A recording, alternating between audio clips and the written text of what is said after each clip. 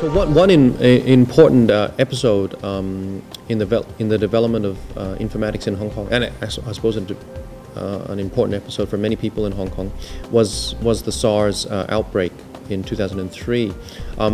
For the informatics point of view, the importance really was that we were able to, in 2003 to very quickly develop a sort of call it a SARS.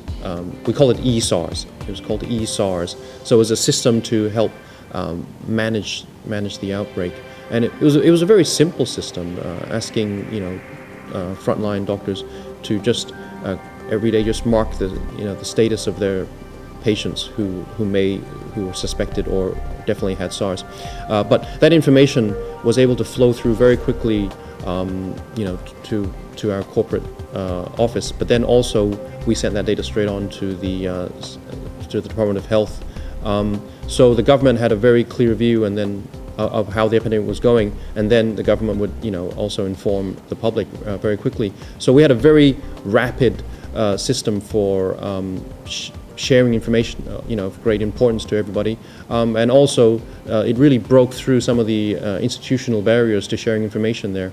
So now since then we've been sharing, all infectious disease reporting is now all done electronically within the hospital authority, and the Center for Health Protection receives it all electronically. And there's going to be more of that sort of interdepartmental sharing for better management of health in Hong Kong. No, I suppose if you've had experience with healthcare, a lot of it's still quite paper-based, and that's true all over the world now.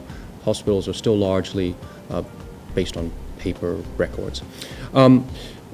So, one of the key ideas in eHealth is how can we move away from that paper world to an electronic world, and in doing so really help better healthcare.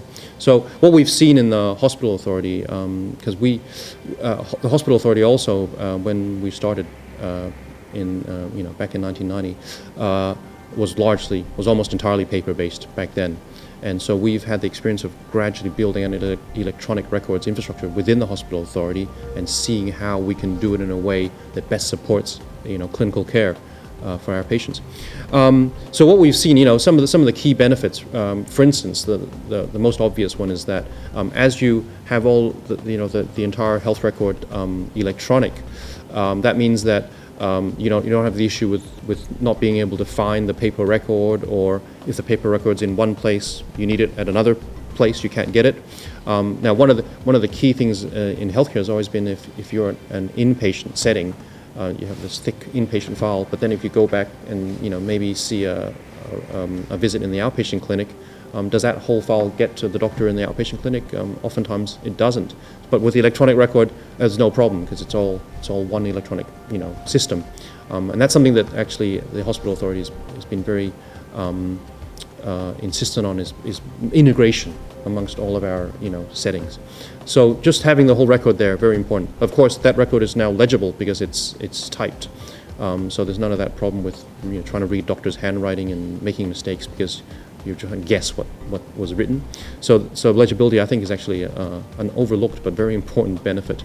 More advanced sorts of benefits I think we can talk about are, for instance, we have a record of every patient's drug allergies.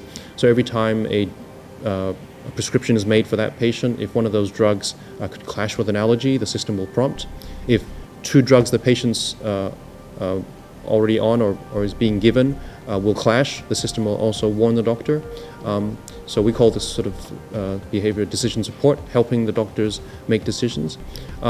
We see other things, for instance, the use of barcoding technology to make sure we're doing the right thing for the right patient. So as we draw blood, for instance, we scan the patient first, and then we generate a label to stick on the tube so we don't get the wrong tube for the wrong patient.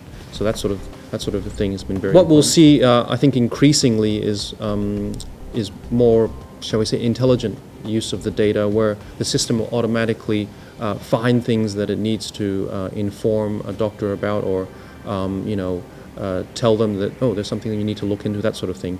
So we have programs now, for instance, where we identify elderly patients who recently discharged, who are at risk because of clinical parameters we see in their record, who are at risk of maybe having to come back with a problem. So what's happening now is those patients are identified by the system, and then we have a nurse who rings the patient up at home just to make sure they're okay. And that, we've already shown that that simple phone call actually makes a difference to how well the patient does after they've gone home. So I think we'll see more and more of this the computer really supporting the activities of our clinicians. And that's essentially eHealth is how do we do that? How can we make the healthcare of everybody better through IT?